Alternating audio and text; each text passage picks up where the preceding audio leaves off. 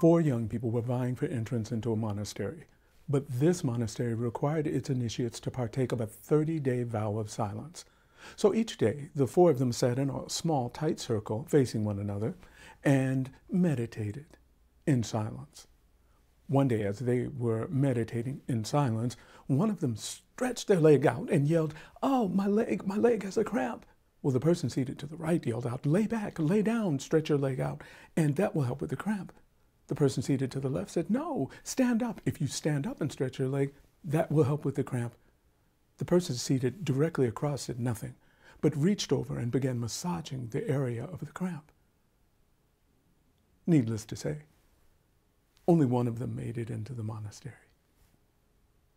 Doni doni, kononi benya kada.